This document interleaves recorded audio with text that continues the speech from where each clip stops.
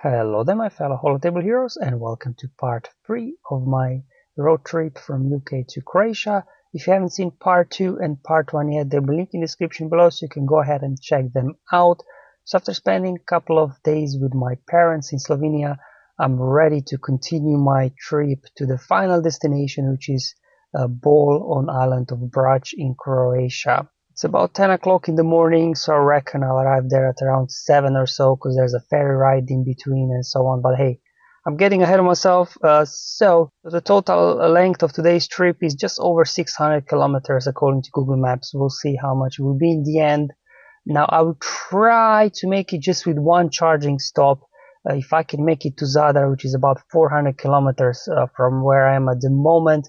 There's an Ionity charging station there. Well, also worth mentioning that obviously my car is 100% charged. I just charged it at my parents' house. Now they don't have a dedicated car charger, so I just plugged in into a socket that they have here outside, just a standard home socket. And obviously, you probably know it takes a while because it was only pulling 2 kilowatts, so it took like a day and a half for the car to charge up back to 100%.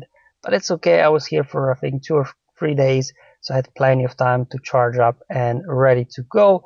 At least it's free to charge for me, so I'm not going to complain about that.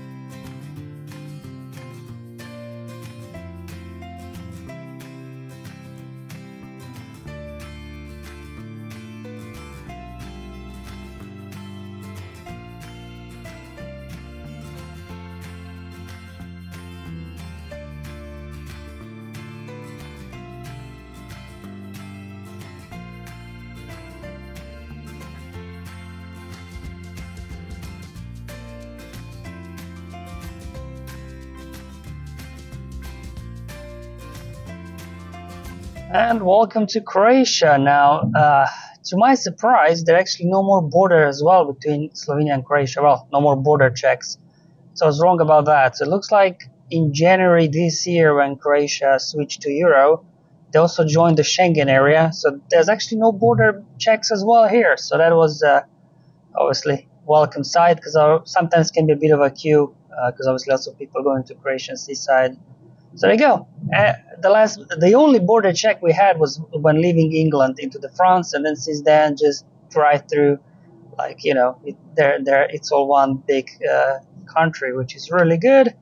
And also another welcome to Croatia is toll. You have to pay the toll. Obviously they do not have system like we had in Austria and Slovenia, where you buy vignetta. Here you pay. The more you drive, the more you pay. So here we just have to take the ticket. And then once we get to Zagreb, we'll have to pay whatever we'll have to pay. Okay, let's just do slow down now. Get out the ticket. I will kindly ask Mrs. Bit Dynasty to take the ticket out.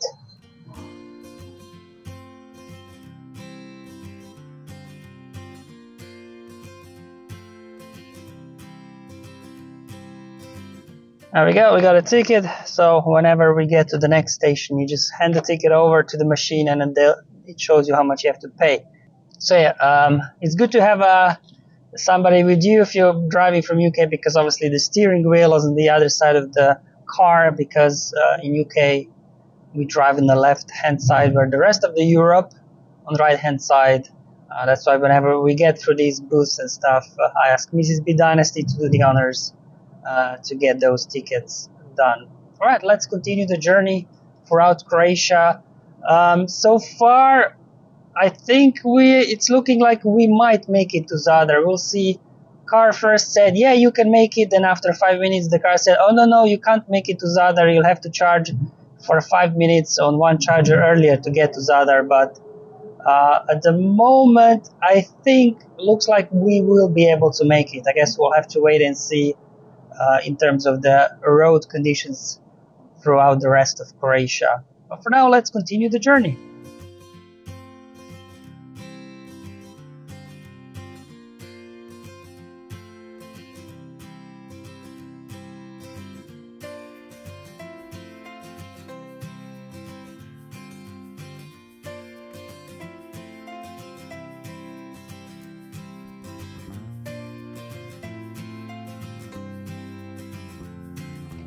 Okay, so we're coming to the first toll station, so this is where we'll see how much we had to pay. So we just covered about 50 kilometers since we entered Croatia.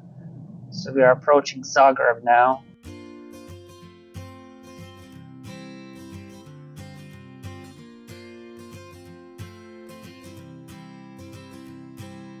Yeah, so this first toll was 6.7 euros. So obviously this was quite a short journey. So once we reach the other side of Zagreb, we'll switch to the motorway towards the south, towards the coast. Obviously, I'll keep you updated, guys, but for now, let's just continue driving.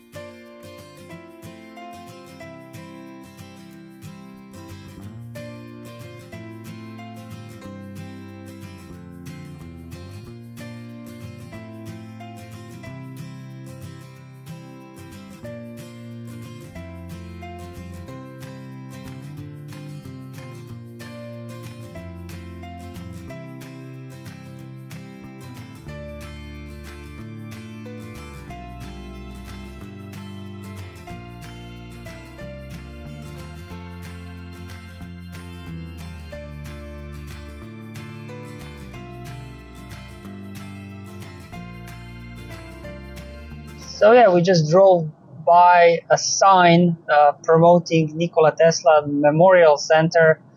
Yeah, in case you haven't known that actually Nikola Tesla, he was born in what's present-day Croatia, back in Austro-Hungarian Empire in 19th century. So speaking of Tesla, there's one just driving by me.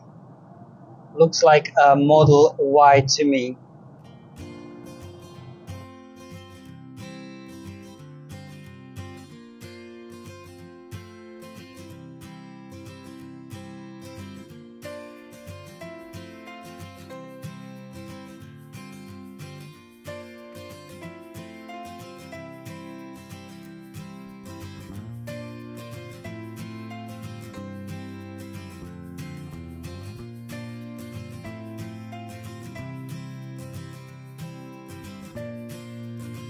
Alright, not sure if you can see it on the camera, but we just had our first glimpse of the Adriatic Sea, which is very nice. So we just came out of a series of tunnels dug in through the mountains and just going downhill, regenerating obviously lots of electricity back. I've covered about 10 miles and I'm still on 21% of battery just because we keep going downhill. So we'll definitely make it to Zadar without any issues whatsoever. Looks like plenty of range to spare still.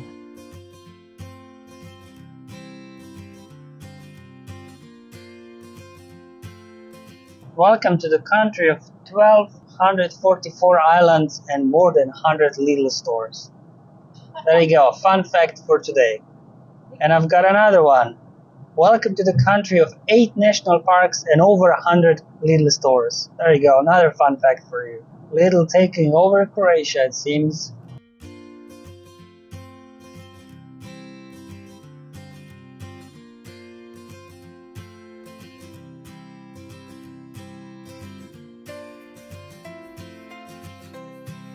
Okay, so we just got off motorway to go to the charging stop near Zadar.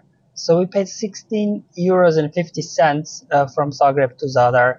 But it looks like we just got about 5-minute drive now to the charging stop. So definitely seems like similar like in Brussels as well. It was slightly off motorway, so you do lose a little bit of a journey time here, obviously compared to diesel or petrol car. But you know, we'll just keep going, and I'll let you know once we get there.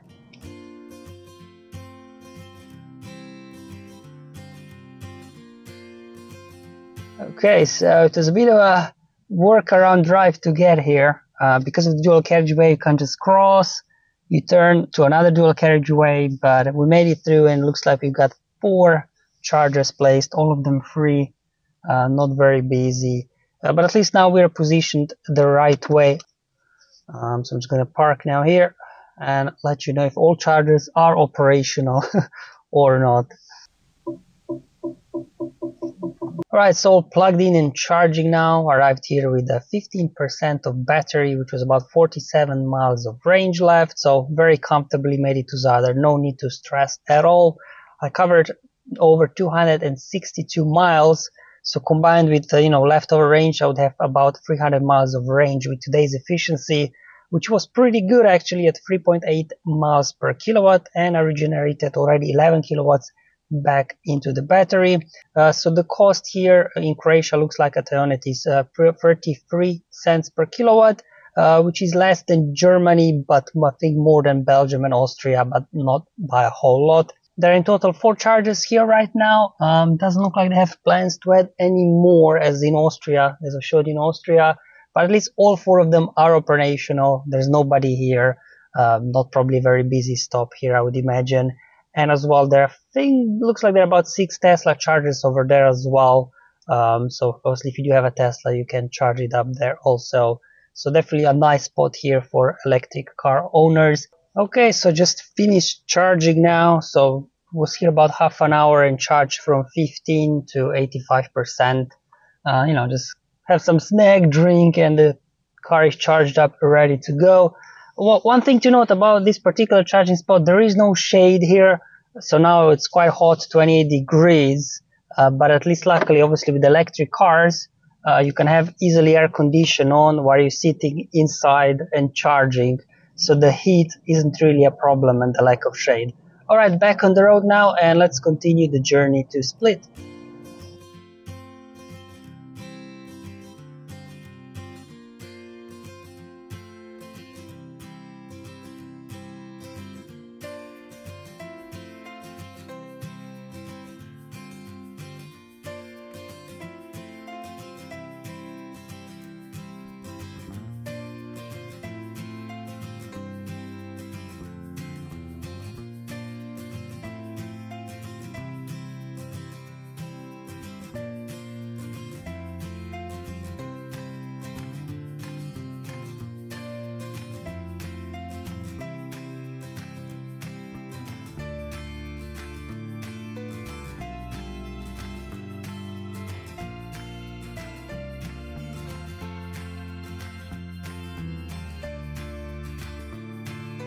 Alright, so here we are just off motorway in Split, and yeah, the toll from Zadar to Split was €7.40, I believe. So there we go, done with tolls for today for motorways. So we only got one more cost today, which is the ferry ticket, which I purchased already online in advance anyways. Let me concentrate on the driving now, because yeah, traffic in Split sometimes can be a bit crazy.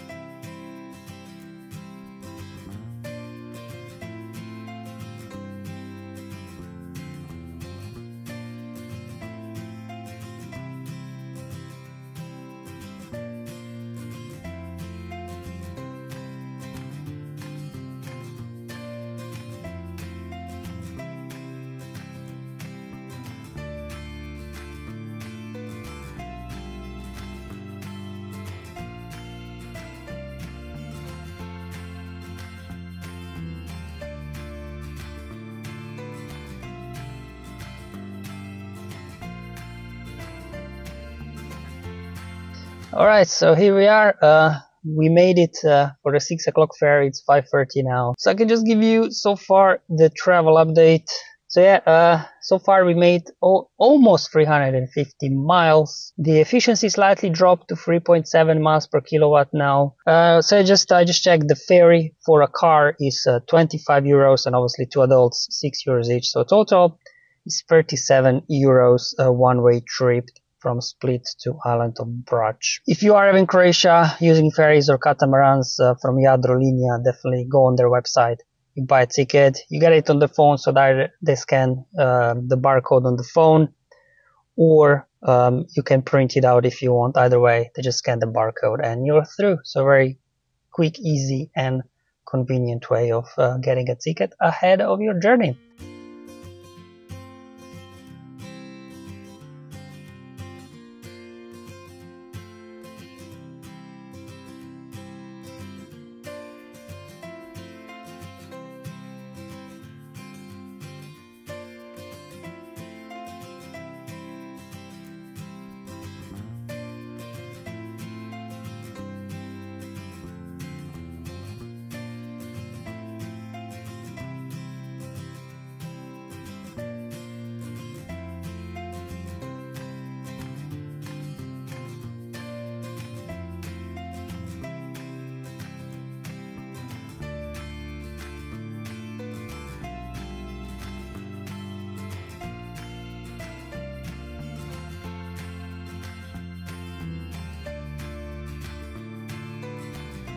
And here we go, officially with all 4 wheels on island of Brac. So yeah, let's get this thing done. Journey is almost complete, guys, almost there.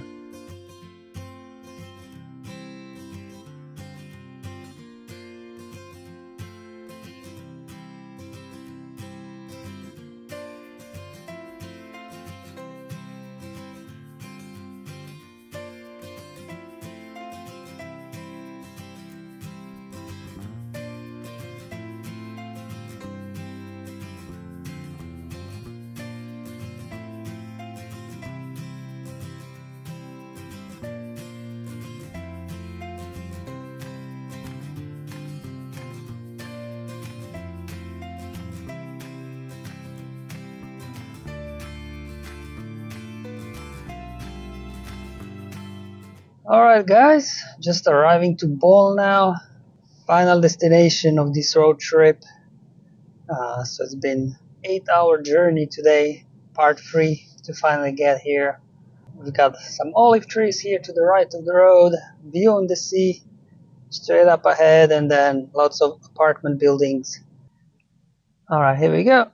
Now I'm gonna turn somewhere here, right? So just down, just to the right here is actually public charger that I could use if I decide to. But I'll see with the owner of the apartment where I'm staying if I can charge. Alright guys, this is it. It's gonna be narrow, a bit claustrophobic, but hopefully we'll get there in one piece. That's it. And there we go.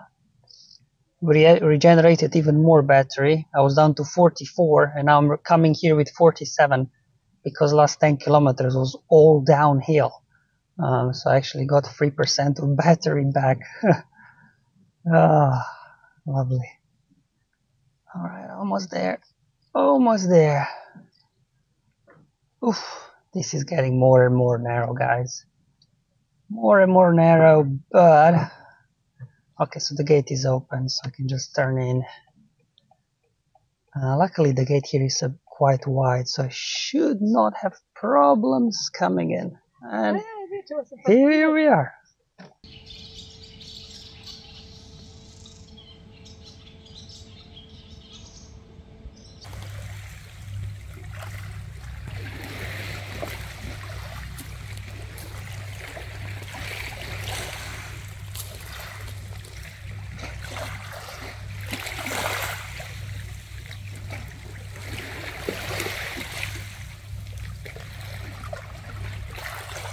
Okay, so finally all parked up. Just to give you final figures for today's journey. So in total I did 371 miles, and in the end the average was 3.6 miles per kilowatt. So it dropped slightly as expected, because obviously here on island of Brac especially going up with lots of like twisty roads and stuff. But as you see, like it was really funny.